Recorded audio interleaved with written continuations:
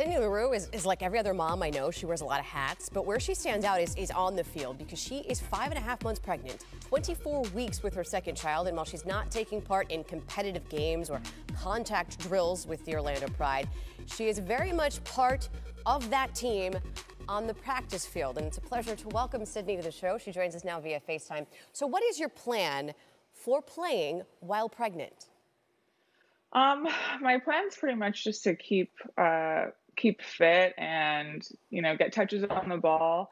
So it's easier for me to come back when I do give birth. I'm not like going into any crazy tackles or like playing or putting myself in any situation where I could get hurt. So it's really just about staying fit and active. When do you want to come back after the baby is born? At what point? ASAP. I've had like a lot of conversations with my doctor. If everything goes well, then I hope to be, out there as soon as possible. But the baby will probably make that decision.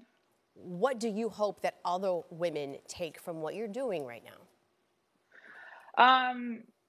Definitely be safe. I mean, if you haven't been doing this, don't go and play professional soccer. That's for sure.